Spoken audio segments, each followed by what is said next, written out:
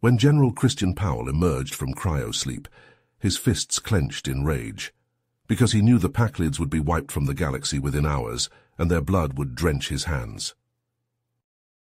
Powell's eyes snapped open as the cryopod hissed and disgorged its icy mist. He stumbled out, his muscles atrophied from decades of cryostasis. The ship's AI, Aiden, greeted him. "Welcome back, General. We have arrived at Packla Prime, the Packlid homeworld. The year is 2347. You have been in cryostasis for 50 years. 50 years? What the hell happened to the war?" Powell demanded, steadying himself against the pod. "The war has continued in your absence, General. The Packlids have pushed the United Earth Defense Force to the brink of annihilation. Earth's colonies have been decimated. The fleet is a fraction of its former might. Emperor Belos and his forces are poised for ultimate victory and the extinction of humanity." Powell digested this dire news as he strode onto the bridge of the UADS-V Retribution. The Titan-class warship was humanity's last hope. The bridge was manned by a skeleton crew of battle-weary soldiers, their faces gaunt and scarred. They snapped to attention as Powell entered. He gazed out the view screen at the looming visage of Packla Prime. The weight of the impossible task ahead settled onto his shoulders. The Retribution had to succeed in striking the heart of the Packlid Empire, or the human race was doomed. But Powell had built his legacy on snatching victory from the jaws of defeat, against impossible odds. His unconventional tactics were legendary. He would show the Packlids what true fury and true vengeance looked like. He would make them choke on humanity's wrath. The Packlids would regret the day they decided to eradicate humans from the stars. "Status report," Powell barked. It was time to get to work. The Packlids' destruction awaited, and he would rain it down upon them with ruthless precision and overwhelming force. As the Retribution silently glided towards Packla Prime, Aiden's sensors lit up with numerous blinking dots, each one representing a Packlid warship. The fleet was massive, far beyond anything Terran intelligence had anticipated.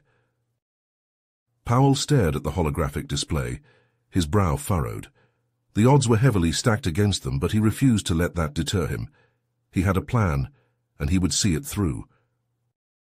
"Lieutenant Rodriguez, Sergeant Tanaka, Corporal O'Connor, report to the hangar bay immediately," Powell ordered over the ship's intercom. "We're going in."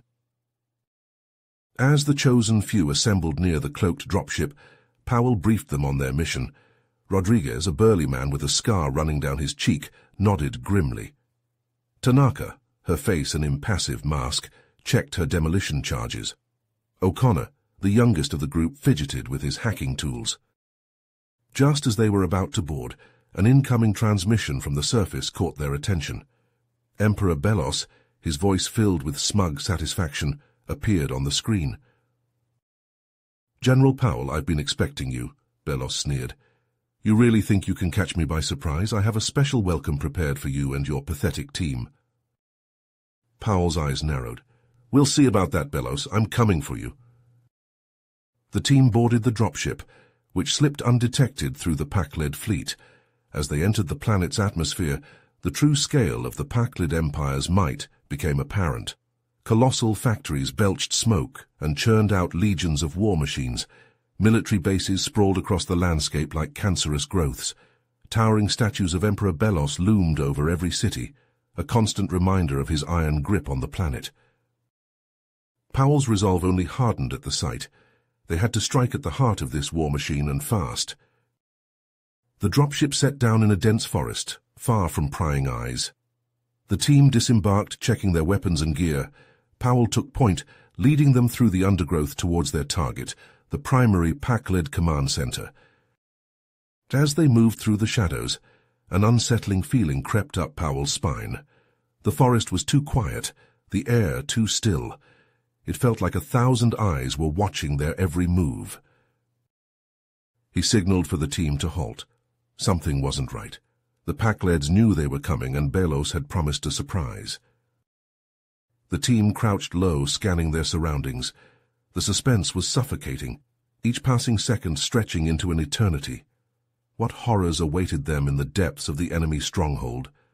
What twisted machinations had Belos set in motion?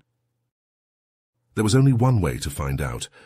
Powell motioned for the team to keep moving, deeper into the heart of darkness. As Powell's team crept closer to the command center, a chilling silence hung in the air. The only sound was the soft crunch of their boots on the forest floor.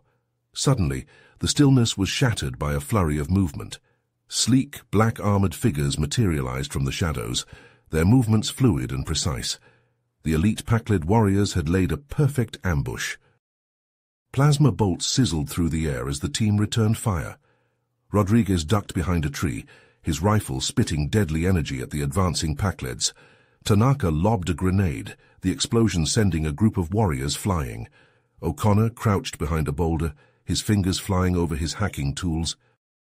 In the midst of the chaos, O'Connor's eyes widened. "Sir, I've accessed their comms. You need to hear this." Powell crouched beside him, listening intently. What he heard turned his blood to ice. Emperor Belos's voice, cold and calculating, spoke of a new biological weapon, the Omega strain, a virus engineered to target human DNA, capable of wiping out entire colonies in mere days. The Pakleds were on the verge of unleashing it upon the galaxy. "We need to move now," Powell said, his voice grim. "If they deploy that virus, it's game over for humanity." As they pushed deeper into the Pakled stronghold, the sights that greeted them grew increasingly disturbing. Pakled soldiers, with grotesquely mutated features, limbs twisted and warped, eyes glowing with an unnatural light. Strange, pulsating technology, looking more organic than machine. An oppressive atmosphere that seemed to drain the life from their very bones.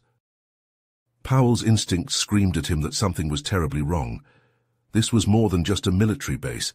It was a place of unspeakable horrors, where the Pakleds had been tampering with forces beyond their control. They finally breached the command center, only to find it eerily deserted. The halls echoed with an unsettling silence. As they searched for Emperor Belos and the Omega strain, they stumbled upon a hidden laboratory. Inside, tanks of liquid glowed with a sickly green hue. Floating within were grotesque mutated creatures, failed experiments in the Pakled's quest for biological supremacy. A deep, menacing laugh echoed through the room. Emperor Belos emerged from the shadows, his body augmented with cybernetic enhancements and his eyes glowing with a malevolent red light. "Welcome, General Powell, to the birthplace of your extinction." Powell and his team raised their weapons, exhausted and battered, but ready for their final confrontation.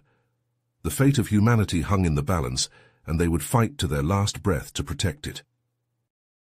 The room seemed to pulse with a malevolent energy as Belos stepped forward.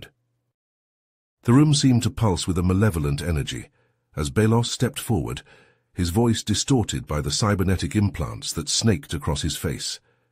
"You have impressed me, General Powell. Your tenacity, your cunning, they are admirable traits." Powell gripped his rifle tighter, his knuckles white beneath his gloves. "I'm not here for your admiration, Belos." A twisted smile crept across the Pakled leader's face. "No, of course not. But consider this, General. Join me, and together we can usher in a new era for the galaxy. A universe where the strong rule over the weak, where the Pakled Empire reigns supreme. With your skills and my vision, we would be unstoppable." Disgust welled up in Powell's throat. "I'd rather die than join you, you monster." Felos's eyes narrowed, the red glow intensifying. "So be it." The Pakled leader lunged forward, his movements a blur of cybernetically enhanced speed and strength. Powell barely had time to raise his rifle before Belos was upon him, a flurry of blows raining down on his defenses. The team opened fire, plasma bolts sizzling through the air, but Belos seemed to shrug them off, his augmented body absorbing the impacts. He moved like a whirlwind, his attacks precise and devastating. As the battle raged, the laboratory around them began to shudder and groan. The tanks containing the mutated creatures cracked and shattered, spilling their contents onto the floor. The abominations, their bodies twisted and warped by the Pakled's experiments, let out unearthly shrieks as they clawed their way towards the combatants. Powell and his team found themselves fighting on two fronts, struggling to fend off both Belos and the mutated horrors. Rodriguez grappled with a creature that had once been pack-led, its elongated limbs wrapping around him like tentacles. Tanaka blasted another abomination point-blank, its body exploding in a spray of ichor. But for every creature they put down, 2 more seemed to take its place. The team was being pushed back, their ammunition running low and their energy reserves dwindling. O'Connor, his face pale, shouted over the din of battle, "We can't keep this up much longer, sir." Powell knew he was right. They were on the brink of being overwhelmed. But then, through the chaos, he saw Tanaka's eyes widen with a sudden realization. She sprinted towards one of the lab's consoles, her fingers flying over the controls. "What are you doing?" Powell demanded, dodging a swipe from Belos's augmented claws. "Rigging one of their own bioweapons to detonate," Tanaka replied, her voice tense with concentration. "It's our only chance." Powell felt a chill run down his spine. He knew what she was proposing, a desperate gambit that could mean the end for all of them. But as he looked around at his battered team, at the unending tide of mutated horrors, he knew it was their only hope. "Do it," he ordered, his voice grim. As the countdown began, a new fire ignited in the team's eyes. They surged forward, fighting with renewed vigor, determined to take Belos down with them. Powell launched himself at the pack-led leader, tackling him to the ground. They grappled, rolling perilously close to the ticking bioweapon. Seconds ticked away as the 2 enemies, locked in mortal combat, teetered on the brink of annihilation. The fate of the galaxy hung in the balance, and time was running out. In a final desperate gambit, Powell lunged at Emperor Belos with a primal roar. The 2 leaders grappled, trading blows that would shatter bone and rupture organs in lesser beings. But Powell's iron will and unbreakable determination gave him the edge he needed. With a Herculean effort, he lifted the augmented pack-led tyrant off his feet and hurled him into the destabilizing bioweapon. Belos screamed, a sound of pure rage and disbelief, as the sickly green tendrils of the Omega strain engulfed him. His body contorted, twisting in unnatural angles as the virus ravaged his cybernetic implants and organic tissue alike. "Move now!" Powell barked, his voice hoarse from exertion and the acrid smoke filling the air. The team bolted, dodging the writhing abominations and the crumbling debris of the command center. Plasma fire from the remaining pack-led soldiers sizzled past them, the air humming with the heat of their deadly energy. Rodriguez, his face a mask of grim concentration, led the charge, his rifle spitting death at any pack-led foolish enough to stand in their way. Tanaka and O'Connor followed close behind, their own weapons adding to the cacophony of battle. The seconds ticked by with agonizing slowness as they raced through the twisting corridors, the countdown to detonation echoing in their minds. The walls shuddered and groaned, the very foundations of the facility buckling under the strain of the impending catastrophe. At last they burst into the hangar bay, their dropship waiting like a beacon of hope amidst the chaos. But the bay was not empty. A horde of mutated pack-leds, their bodies twisted and fused with the remnants of their armor, stood between them and their escape. Powell and his team didn't hesitate.